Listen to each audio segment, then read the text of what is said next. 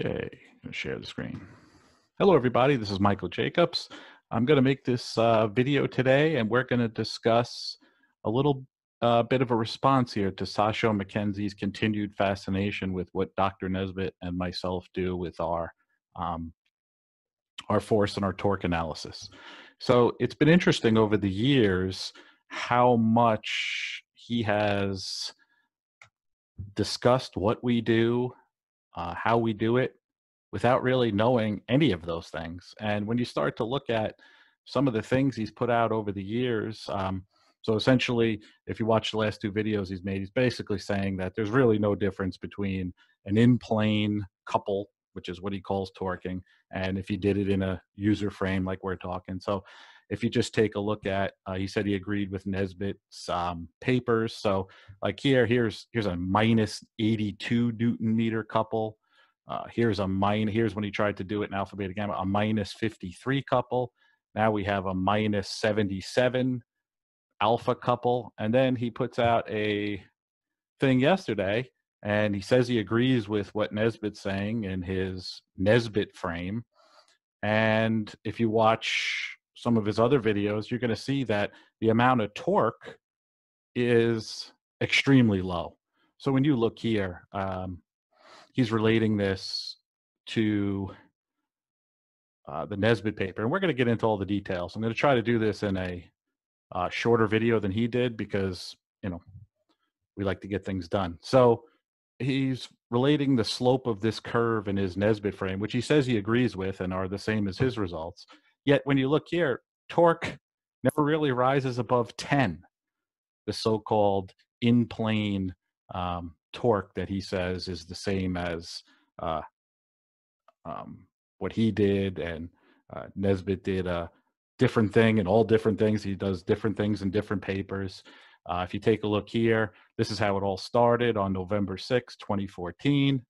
He had a little outburst where he talked about how he doesn't like the alpha beta gamma convention. He talked about orientation angles, which weren't true.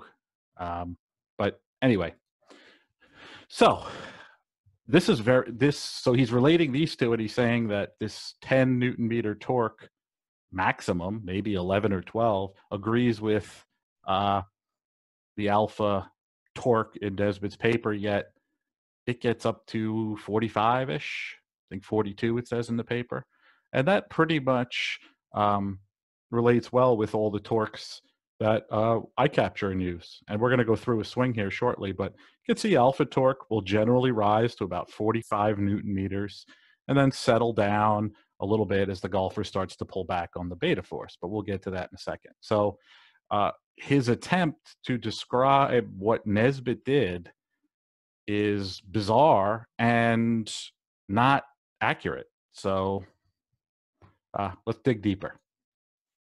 Okay, so let's start with the equations. So that was the first thing that was brought up. He talked about equations, and he talked about him not using the principal axes of inertia. And we use alpha, beta, gamma as the principal axes of inertia. And essentially what that means is we're summing our moments about the mass center. Especially with an iron shot, with we're looking at here, the differences are going to be fairly negligible. We have plenty of good results, both with our MATLAB and Adams model version of summing the moments about the mass center. Incredible results. So that's the first one. So a researcher can choose to do whichever. So next up, Sasho says he verifies things in his, I guess this is a golfing model. He says, so that's how he knows that all of his stuff is accurate. So the only other time I saw this was in this video here. You can see that. So basically, this is an optimized version of the model. So it has at impact, flexion extension would be this.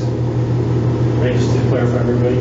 So initially, I did have flexion extension in the model, but the golfers that I used to validate the model did not flex or extend their wrist. Okay, so the golfers he used to validate the model did not flex extend their wrists. I don't think it's humanly possible to hit a golf ball without flexing or extending your wrists, as we know. But what's interesting about that, in my opinion, and what led me to other researchers, was the fact that that speech was at Anti Summit 2 in December 5th and 6th, 2011. And if you take a look at the one arm paper, which talks about laying the club behind you to get certain results, that was published before that speech. So I think there's some things that have caused the golf industry to put themselves in a position with this big put the club behind you thing coming from different types of analysis, but whatever. People can analyze and do research however they wish. But let's get deeper and talk about some of the other things. So that's my opinion on some of those things. Next is when we go back to the torque animation for a second, just to give you an idea of what 10 Newton meters of torque is. You can see that he has it in his so-called in the plane of the swing, getting to looks like a maximum of 10. You go back to one of his other things, and I would agree that this is obviously what's called our beta torque. But at the top of the swing, when you come up at the top of the swing, you're forcing a little this way, and you're offsetting it with about 10 Newton meters of torque, which you really don't feel much of. So essentially, you're just holding off the jackknifing effect of the club. So what he's saying then is that minimal amount of torque that you feel uh, is like trying to torque golf clubs almost a meter or around a meter, almost like torquing 10 golf balls at the end of the club just to kind of hold it off. So he's saying that in his analytics of this 97 mile an hour 7-iron swing, that his in-plane version of so-called Nesbitt, which agrees with his apparently, never got more than 10. Okay. And when you look at the other torques, they're very small too. We do not see that in golf swings. I grew up playing golf with calluses all over my hands. There's force across the club quite a bit in both directions, and any golfer who plays the game knows that. So that was very curious. So let's get into where this might come into play, where our differences is from his differences. So before we look at a swing, I want to go over one other technical item that he brought up, which was inaccurate, and I would like him to either apologize or just make a correction on that. He claimed that in the Jacobs 3D frame, this is what beta angular velocity would look like. This little guy here, and said in the Nesbitt frame, it would look like the purple one. So I picked a 7-iron swing at a similar speed to use for this particular discussion. If I got a lot of things on the board here. And if we look at, that's a different one. If we look at beta angular velocity here, you can see the convention's a little different where positive and negative. So, but if you take a look at the so-called purple Nesbitt fixed plane one, you could see that it has similar curves to the Jacobs 3D swing angular velocities here, as you can see. So he's claiming it would go up almost to 1,000 degrees per second in Jacobs 3D, and you could see that it never gets above 250 to maybe 300, wherever that is. So I would like him to please retract that, as that is not an accurate assessment. He's never seen our angular velocities, and he is spreading false information with this type of thing and defaming our product here. So please retract that. Continuing on, what's really happening in a golf swing and what we've been able to do? Well, we've been able to take a golf swing, and with Dr. Nesbitt transforming everything into alpha, beta, gamma, we've been able to give you an instantaneous look at what's happening in the golf swing at all times. All right, let's take a look at where the big difference is and where our stuff is correct. So if I take a look at the beta force comparison, here, that's a picture. And if we pull up the force part here, I sat there and watched the whole half-hour video. It was fascinating to have somebody discuss what we do and not get it right. So take a look here. I want you to take a look at force beta user. So he's claiming this is my company's beta force in this swing that he has. And I want you to watch, now obviously this is in pounds, we usually report it in newtons. And I want you to take a look at right in this area. So at this point in the swing, he's claiming that I should be reporting about 1.3 pounds of positive beta force at that point. All right, let's get my little calculator up here. So we're going to go force pounds to newtons conversion. So he's saying right here 1.3 pounds. So he's saying that I should be reporting in my program 1.3 pounds of force in the positive direction. So 5.7 newtons of force this way. So what he's saying is at this point in the swing, if we looked at just the alpha plane of motion, which I'm going to explain to you what that is in a second, at this point in the swing, the golfer is forcing the club across the shaft this way. So let me grab a club for a second. So at this point in the swing on the way down in the alpha plane of motion, which is instantaneous and we can look at any given time, you could set like a tabletop and look how the golfer's forcing it.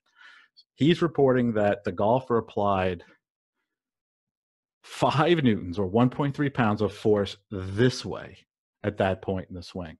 And then as the club continues down and around, it continues to grow as a positive force. So 7.7. So he has 34 newtons of force of the golfer going this way with the club at that point. Okay. So let's take a look if that's really reality, because you have to take your equations of motion and you have to put them into reality. So let's take a look at what, I'll let you be the judge. How about that? Okay, so from this point in the swing here, I want you to picture we put in the alpha plane of motion. So you can see the club's a little turned this way, so the alpha plane of motion would be lying right underneath it there. I'll draw a picture of it in a second. And tell me what you see at this point of the swing. Is this golfer on the alpha plane of motion, which you saw the equations of motion, are they forcing the club in positive beta, which would be in this direction, or in negative beta in that direction? So that whole little segment of the swing that you just saw, from here to there, the analysis you saw from Sasho would say that there is a positive beta force. So there would be a force this way along the alpha plane of motion. We would report that at this point in the swing, that the golfer on this component of force, now we know that the golfer is gamma forcing and that's starting to ramp up. We know they're alpha forcing this way or that way, but we are talking strictly here on this plane of motion. The so-called, it doesn't matter if you fit it to a plane, you'll get the same results. As you see the hands of the golfer, the shaft of the club, and the way that they're bringing it down, you see the gamma force bringing it around, and then the component of force on the alpha table would be continually in this negative beta force direction. That would want to negatively alpha rotate the club, requiring torque from the player. At about this point, the overall rotational behavior of the body is starting to slow down because the force is winning out over your ability to torque it, and then you start to get shaft deflection. So basically, this whole entire idea that as far as you keep the club behind you, it's going to snap around is clearly misguided in our opinion. So here, as she's coming into impact, it is clear that they will continue. If I put the alpha plane of motion here, to say that she is forcing in positive beta force would mean this mass center in the alpha plane of motion would be accelerating this way, and it's not, as you can see as she comes down into impact. So I think it's pretty clear that we are correct when it comes to how the golfer's alpha, beta, gamma forcing the club throughout the swing. Okay. At this point in the swing, he has the golfer with positive beta force. So on the alpha plane of motion right here, he has the person going like that, forcing it this way. You're not doing Jacob's 3D recreations if that's what you're doing. So I don't know what to tell you on that. So, now, the question is, how do we know the difference between those forces? Well, let's take a look at what let me clear this off for a second.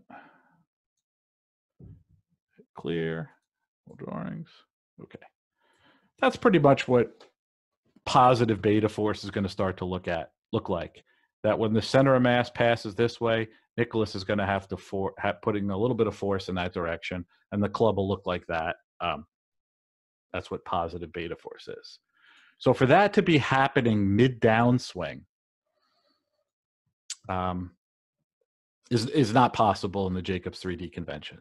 So putting up graphics that talk about the Jacobs 3D convention and then producing that is not accurate. So someone along the lines of this, here's Cameron Champ, as he goes through the hitting area, according to these animations, which apparently are the same in just about all their swings, what these graphs are saying, and actually I should go to his own graphs. What these are saying with this massive negative in-plane couple with golfers like this is, what he's saying is that this is all gamma force bringing it around, and the golfer's pulling back on the club this way at about this point in the swing. And in our convention and in our stuff, that's not what's happening. It looks like the golfer is pushing forward. You could see them pushing forward on the instantaneous alpha plane, and that's what we report is happening. That's how forward lean comes into the shot. So then we've heard a couple of other things over the years, like how is it possible to have shaft deflection? Well, 0.4 before impact is a usual spot. We would have to go to the alpha sum of the moments for that plane of motion, so to speak, for that type of deflection. And it's always starting to go negative. So what's the sum of the moments? The sum of the moments is everything put together to explain how the golfer is speeding up or slowing down the angular motion of the club. So it includes all the effects of torquing, all the effects of forcing. And every golfer that we've ever captured at this, right around this point in the swing, goes negative to about anywhere from -4 to 20 in that. And that would explain how we have, a golfer comes into impact with forward lean. So that in this alpha plane of motion, there's a slowdown, a slight slowdown. So angular velocity in the alpha plane, if you do the mathematics, that the way that we do it, there's going to be that little bit of drop in the sum of the moments alpha. So if we hear all the time about a negative hands couple and this and that, if you want to use sum of the moments and describe it there, you'll see that that's where your negative rotational inputs are taking place. But that's the sum of everything. That's all the effects. And we know that somebody could be beta forcing one way and torquing another way. And we're trying to report all the effects for our program, which works well. Now, what creates this phenomenon? Well, one of the things that I've always talked about and Dr. Nesbitt always talks about is we always talk about the rotational resistance. And what's meant by that, my camera's going a little nuts, it looks like. I'm sorry for that. But what we talk about in this is a phenomenon that exists. Although we're subbing the moments about the mass center, we're holding the club at a distance from that mass center. So when that club moves out and things are happening, it's a phenomenon that you have to talk about if you're going to teach golf or analyze a swing.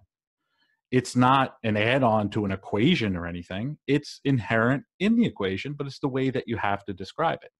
So what you're looking at here is alpha torque, sum of the moments alpha, and rotational resistance of this golfer you just saw. So you could see right here at about this point in the swing, the sum of the moments starts to drop and then goes negative right there. And that's when shaft deflection changes over. And you could see that as the sum of the moments goes down, the alpha torque's increasing. So you can see that this golfer made that negative beta force move in the alpha plane of motion. And while that's happening, there's a rise in the outward movement of the club. So we're looking at all those things and their effects that I can manipulate when I'm teaching somebody. So that's why we talk about it, because it's something that you have to talk about. I continue. So this is what positive beta force would do. It would linearly accelerate the mass center in the beta direction. Positive, back. Negative would move it in the forward direction. So you could clearly see that in that golfer that I showed you, he was driving that mass center in that forward direction on the alpha plane of motion. And that's what we're reporting, and that's what we use. And that's what our system has reported since day one. Now, some other things were brought up. Before I get to that, here's an example of Michelle Wee. So if you're out there and you want to tell everyone that she's forcing this way at that point through this whole hitting area, forcing behind her and negative torquing to stop it from going forward, God bless you. Have fun. Go sell your stuff. Jump up and down at all the seminars and do whatever you normally do. We're never going to say that that's what's happening. Our system reports exactly what you see in my book, exactly what you see here. Sasho McKenzie tried to recreate my stuff and flunked at it.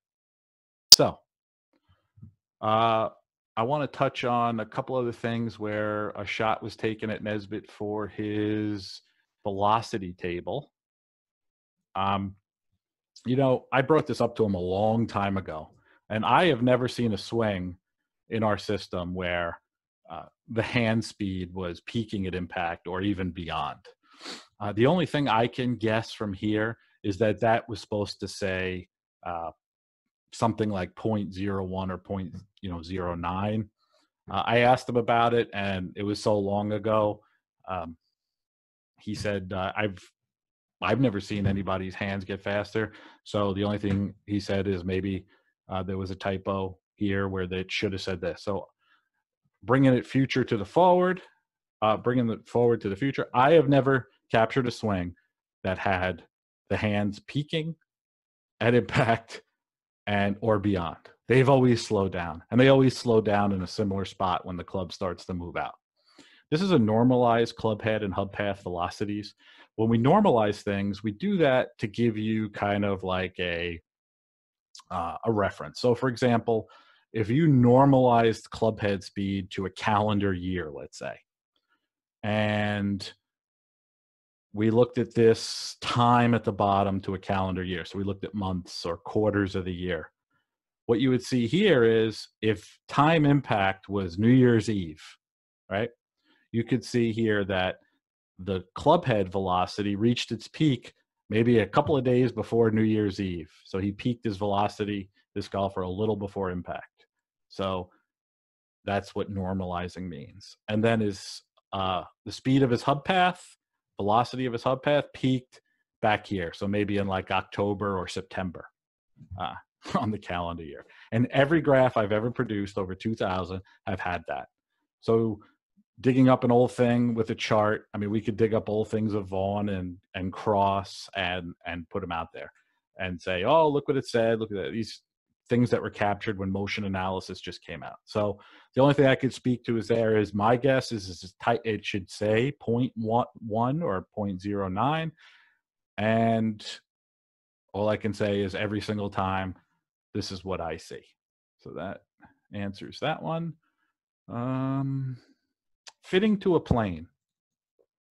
If we were going to fit things to a plane, we would reduce them to different equations of motion. We would reduce the information down. We wouldn't take the 3D stuff and then try to put it into fit to a plane 2D. It's not what we would do. I know that for a fact. This is the procedure that would be used for planar kinetics, and that's clearly listed in Dr. Steve's papers. Have I covered everything? Here's another picture of what positive beta force and negative alpha torque would look like. I'll just also talk about, I think I covered mostly everything. There's also talk about why the scratch player would have negative alpha torque and people you see now have positive. So what was different about work and power and what we do in Jacobs 3D was using the general position to take the angular quantities from. If you take a dress for your angular and then do your angular quantities versus impact, it's pretty considerably different. So if the scratch player had like a Jack Nicklaus forward lean setup and then came into impact and hit up on it and was back like this, it's going to be different than if you choose your general position at impact. So here's a good layover of somebody with positive alpha torque and the scratch player who had negative. You could see a totally different pullback. So you could see this is the 6-iron here. You could see the forward lean, and then you could see the difference in the, Brian Manzella did this, the superimposed blue and red. So you could see that the red golfer was able to pull back on it with the beta force, and that's the difference there. Okay, I think I pretty much summed it up. We think our stuff is the best. I put it all in a webinar now on demand. People can attend our classes. People love it. It's changed people's teaching careers. We love our math. We love our researcher. The results are exactly as we expect them to be. The math has been checked 100 times. Clearly, the way that we do it, we take the data and put it into alpha, beta, gamma is something that is not being done elsewhere. And that's great. And we're not going to tell you how we do it or why we do it. What you're looking at there when you do the animations is not plausible results saying you're doing Jacobs 3D stuff. So all I could say is, and 2 years ago, I went to Grand Cypress and Michael Neff set up gears and 2 guys hit. I wasn't there. I came in. I was only given XYZs and I recreated their swings. And then they played the swings and they were exactly what was happening, exactly what they were feeling. The one golfer had a massive amount of beta force because that's what they were trying to do. So a massive handle dragging force this way. And then on the force plate system, he had the most torque that they'd ever seen. So you could see how he was using everything he had to get that alpha torque in there. It's probably not what you want to do. So there is a distinct difference between the results of what Sasho McKenzie does in all of his mathematical equations and the way he fits the data compared to Dr. Nesbitt and ours. And I saw it right away, and you can see why I went with Dr. Nesbitt, because it's exactly what we want to use to help golfers. And you know what? You could put your stuff out there, do whatever you want. Well, USA is a free country, and you could have fun. But making videos and stuff to say what Jacobs 3D is going to do when you produce results that it's never produced is not appropriate. So that's all. Hope you enjoyed, and that's our response. And I don't like doing these responses because we have things to do, but every once in a while when something is inaccurately reported, fake news, we have to jump in there. So the door is open anytime for a kinetic exhibition. We could capture swings. Nobody sees them. You could go out there, teach them, give them your information. I'll go out and do the same. And it will be clear as day to the golf industry who's the leader in this discussion. Thank you and have a good day.